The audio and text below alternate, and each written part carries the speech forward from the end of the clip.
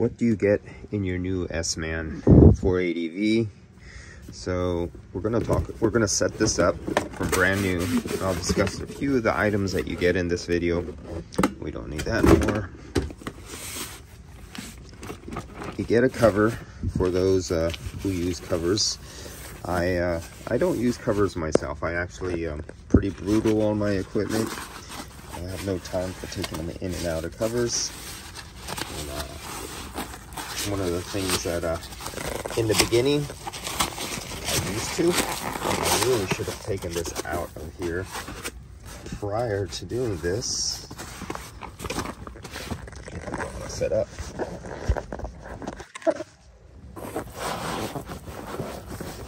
Come on. As you can see, their protection is quite good when they send it. So you definitely don't have to worry about it in shipping. They do an excellent job of covering everything up, making sure nothing's going to get scratched or damaged. That, get rid of that. These are your clamp-on type. Bluetooth is an option. You could have Bluetooth clamp-on sensors. This is your ambient probe. So this probe here, at the very end of it, right down there, that little tiny BB you see, that little end piece, that's your thermistor. That's what picks up your temperature. That gets connected, your exterior temperature, and that gets connected right there. And as you can see, there's a plus and there's a minus, and you can see that the picture of the tabs, one is smaller, one is bigger. Don't try to force it in the other way. People have done that. And if you come and you look on the tab, you will see, I can open it.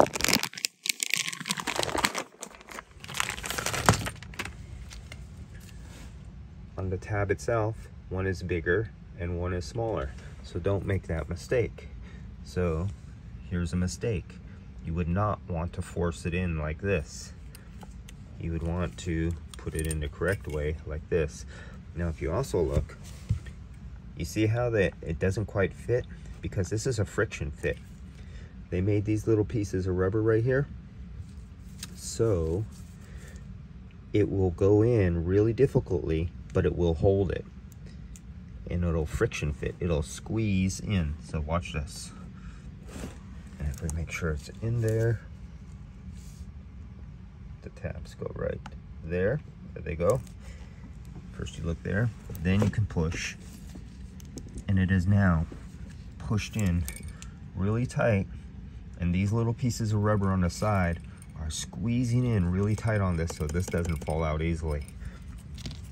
The same goes with these ends here. Now you're going to want to go through the calibration procedures when you hook up these new gauges. You have to calibrate them if you want it to be perfect, and you have to read. You guys know what reading is? You have to read about it's really simple, and they have good videos online about using ice water to put your gauges in right here, these little thermistors. Put them in ice water, and you can set the calibration on the unit with the pots to get them exactly set in ice water at 32 degrees. So that'll be another video. Maybe I'll make a video on that, but I don't need to because Fieldpiece has done that video before. So why do I need to remake a video that a really good company has already put out and produced to show you the correct way to calibrate your thermistors?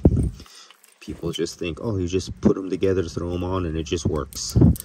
Well, no, you want to calibrate stuff. Sorry, guys. So the same thing goes with this. You want to get the right size for the right one. See, we're wrong. Let's turn it over. Now we match the picture. If somebody can't match the picture, and if they can't read, they can match pictures. If they can't match pictures, I don't know what to say. And so we're going to look inside there, and we're going to make sure we're in the grooves first. There we go, we're lined up. Now we're ready to push, and we push. There we go, we got that one in. Don't have to show you another one. I'll leave that off because we don't have to go that far. So let's get some batteries. Now, I'm not into using, these are good for my toys, and I like higher quality. I mean, these are not bad, but I like batteries that I know that last longer and are not going to leak.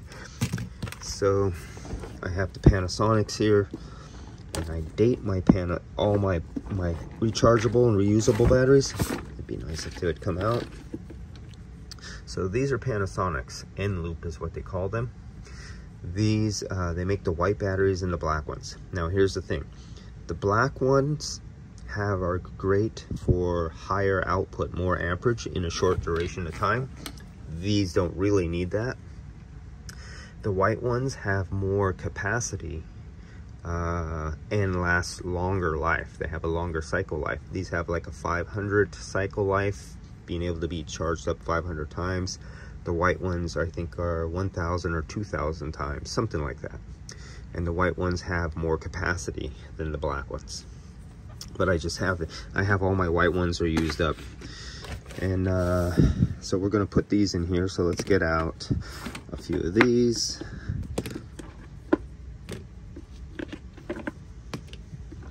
It takes 6 batteries.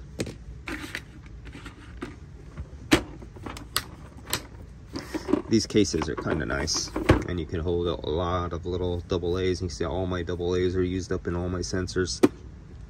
9-volt rechargeables. I have not had luck of finding good 9-volt rechargeables. So let's throw in the batteries. Now, these don't fall out like one of the other competitors. So there's somebody who's a big name, and they say, oh, our batteries, they're bragging about how easy their case is to take off to change their batteries. Well, guess what? The other competitor who brags about how easy it is to take their case off, it's also easy when it's laying around in the back of your vehicle, or you drop it, or you have it hanging up. That little clip they have in the competitor who has the colors of the San Francisco Giants, I won't say their name, it gets hit and the case falls off inside your vehicles, and the batteries go flying out all over the place. And it's not water resistant. That's the other problem with the competitor, who has a nice looking gauge, I will say that. And they were known for very good quality tools at one time, and they're kind of still living off that name of when they used to be good. And I'm not going to say their name, but yeah, watching one of their videos and them bragging about how great of advantage it is to be able to change batteries easily. And this is another thing. Do not buy cheap batteries that you know leak and put them inside a expensive electronic device. Things one day will not go well for you when you find a battery acid has leaked out and gotten onto the very fragile circuit board inside, and your gauge is not working anymore because you destroyed it by putting in cheap batteries. So we'll put in our batteries. We've all done this before. And the date code that I have on here, there's a reason I have a date code. So when batteries are all brand new and they came from the same batch, were manufactured, these are rechargeables. You never want to mix batteries from different makes and manufacturers, or one that is partially used that's 6 months old and then put 5 brand new ones, because they discharge into the one with the lower wattage and they cause it to overheat inside, and that's how you get the leaking of the acid, and it'll go down inside the holes and get on the circuit board and damage your equipment. Same goes with rechargeable batteries. If you buy rechargeable batteries and you put a date code on them and you use them all together all the time and charge them all at the same time, they will relatively age similarly. Not exactly, but similarly, so they don't discharge each other. But if I bought some of these from 2 years ago and I've already cycled them 200 or 300 times, they will not have the same capacity as the brand new ones that I buy out of a brand new package and I charge them up 100%, and I put one of the old ones with 5 of the new ones, I will now have one battery that acts like it has a different resistance and from a different manufacturers. The batteries won't know that it's the same manufacturer. All they will know is that the resistance level of the old used battery is different than the new batteries. And that's how you get short life batteries or leaking batteries. So don't do that. And if you get into rechargeable batteries, date them, stick to the same manufacturer, don't mix them.